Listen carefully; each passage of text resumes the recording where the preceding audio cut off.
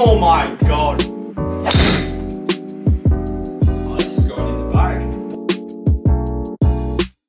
With the release of the new drivers just around the corner for 2022 and all the hype that's been built up around the Stealth and the Rogue, I'm actually going to see how much you do gain, because I'm so skeptical every year. Oh, thinner face, higher ball speed, it's got this weight, it's got jailbreak. How much of it does actually work? I thought it'd be quite interesting to put to the test an old driver versus a new driver. So I've got with me today my first ever full-length driver that I got when I was 10 years old. So that's 18 years old.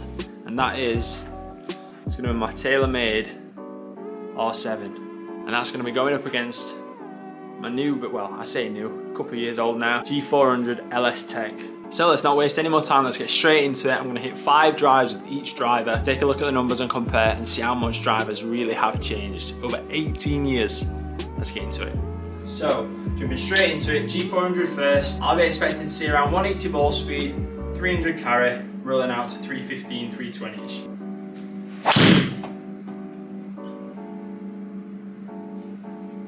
I really caught a hold of that one.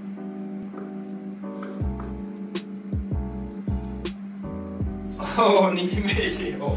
Right, so starting off strong there. 182 ball speed with 325 yards of carry. That R7's got some work to do.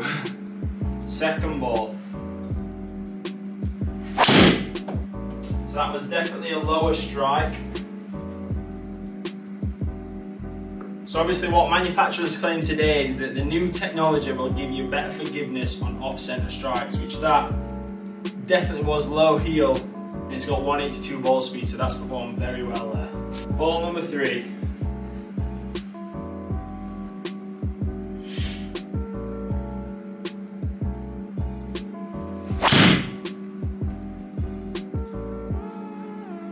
A nice shot, really.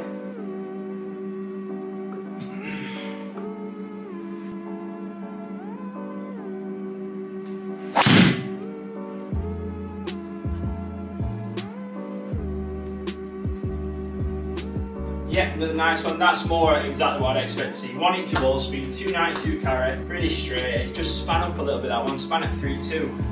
On the 5th one, I'm going to really go for one to see what sort of ball speed I can get. Might be a little bit wild.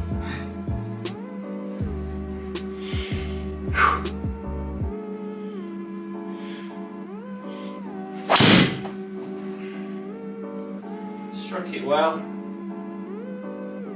Oh. Was turned over a bit. 189 ball speed, 297 carry, but the face was short impact. Right guys, on to my first love, the R7. Holds a special place in my heart, so I hope it performs well. But it's up against some fierce competition with the G400. I forgot to mention this is set to 10.5 and it's fixed, so I can't lower the loft. So with a regular shaft and a 10.5 degree head, this could spin quite a lot compared to the X-Flex and 8 degree head. But let's get into it. First shot. See what we get.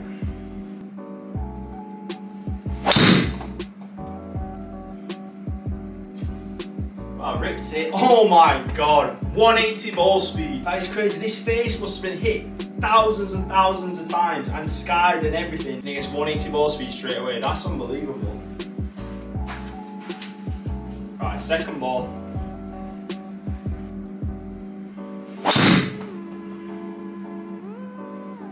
Another nice strike. 179 ball speed, 296 carry. That's blown me away.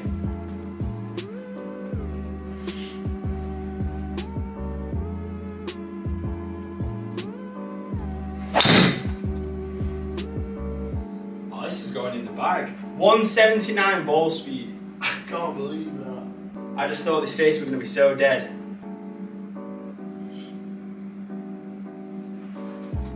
Fourth shot.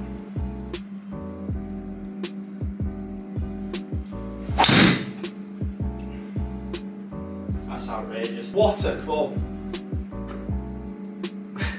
179 ball speed again. Right, just like a G400, I'm going to open the shoulders and give it a whack, see how it performs. We've got 189 ball speed with the G400, so and if this gets close to that, that's just unbelievable. Well, let's see, hopefully I middle it.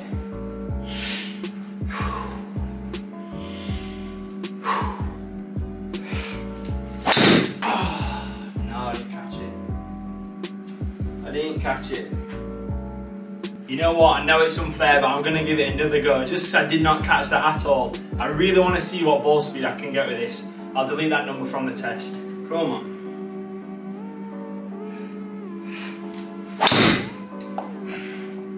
I middled that. 184. Oh, not bad.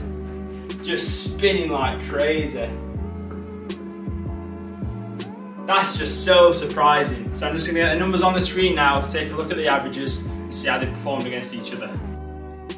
So first up, we got the G400. We've averaged 182 ball speed, 304 carry for a total of 322. So they're pretty much the numbers I'm expecting to see when I'm hitting driver. What's interesting is if we compare these to the R7, they're not that different. I mean, 180 ball speed, 289 carry for a total of 305.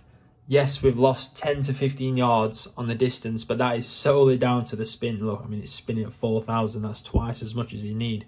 If I was able just to get an extra stiff shaft with a lower degree head, the numbers would almost be identical, and that's just blowing me away. And I hope you watching this now can save yourself a few quid and not feel like you need to go out and buy the latest crazy drivers with all the technology. It just proves that old equipment with the right shaft fitted for you can still be competitive. Let's get back to the video. So guys, how crazy is that? 2 mile-an-hour ball speed and 10 yards carry difference over nearly 20 years of design and innovation on trying to make the clubs faster. And I'm literally putting that carry just down to spin just because of the degree of the face and the regular shaft. Obviously it's nice to get the new technology and the new name, just like anything like designer clothes or Mercedes-Benz. It's all branded, it's all nice to have new things, but you can literally go on GolfBidder now and pick up a 5-year-old club that's going to perform just as well as any new club for a fraction of the price. So I know which one I'll be doing.